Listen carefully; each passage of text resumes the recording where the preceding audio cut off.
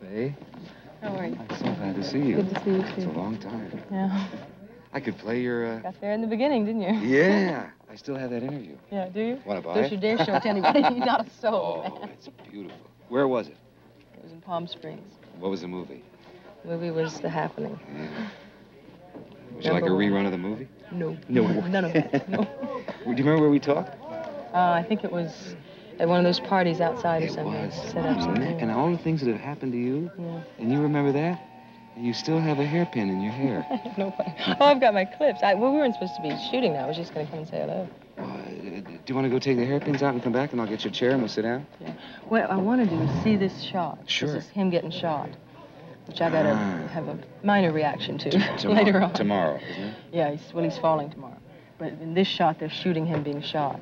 So, I don't know. However you want to do it. Let me go and Whatever find you'll out become how long sure. they've got and find out when we've got a space of time. Right, good. It sure came at an incredible time. I though. know. You know what's going on in the script now. I know. Okay? And you know what's going on in life here. Jerry, point to the top one. Watch your head. To be covered. Mark, watch your head. And the one off. Shouldn't they all be covered at the start? No. Huh? You're going back the ones, yeah, I'm going right back to the start. Those are the two that have to go off. All right? Action in the wheel! All right, action. Right? Right. That cable's on.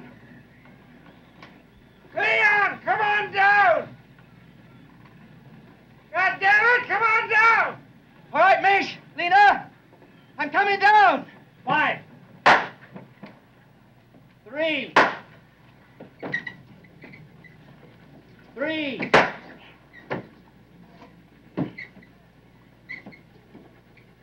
Go!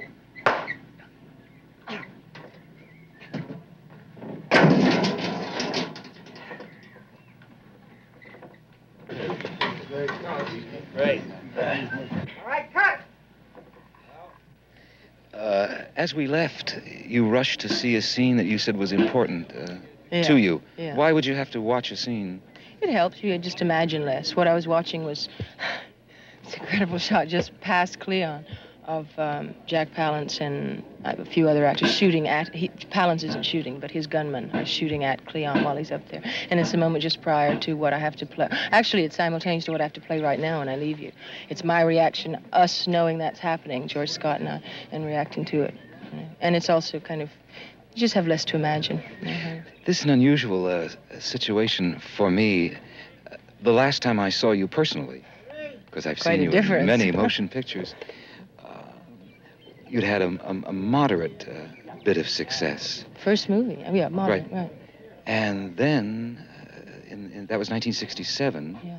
Since then, you've become a major motion picture star. And gone through a lot of changes. A lot of, personally, too, have you, Oh, sure. Faye? It never confines itself to one area, unfortunately. They all go together. But no regrets, though. Oh, no, not that at all. You know, I've gone through periods of just not working for a couple of years, you know, and I think it's an interesting period after you explode the way, you know, we all did with Bonnie and Clyde. You did Bonnie and Clyde, then you seemed missing for a while. Yeah. We all read you were in Italy. Yeah. Missing on purpose?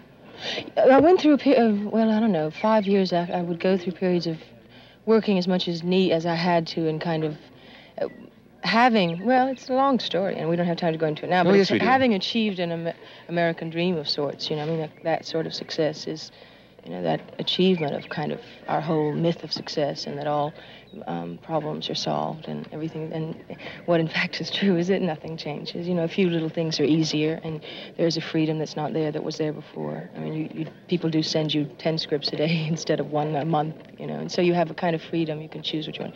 But personally, beyond certain kind of minor insecurities being satisfied, like people tend to at least exhibit a certain feeling of love for you or some kind of, you know, approval.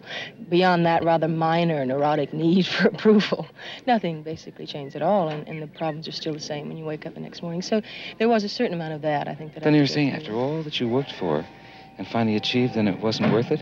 Oh, no, not in the least. It's absolutely worth it. All I'm saying is don't look for your happiness there, sweetheart, because you'll get... I mean, making movies is thrilling and fantastic and fun, and doing a play is a whole different sort of experience. And just for me, I've found in the last, year or two, and I've just begun to do it one play a year, very valid and very necessary and needed and all that. But you can't find personal happiness or, I think I grew up in a certain way, and I think many people in the society do, feeling that once you get the two-car garage, or once you get that, then everything's going to be okay, and the sun is going to be out, and that's just not true. It is our myth, I'm not putting it down because everything's got so many facets and sides to it. On the one hand, that kind of thing makes you strive to do something more. On the other hand, you have to realize at the same time that when you get there, you're still going to have the problems, within yourself that you had the day before that, and they're things that you have to deal with, and they have to do with the very soul of your life and how you live your life and what you are to other people and what they are to you and how you relate on that level, and it has to do with love,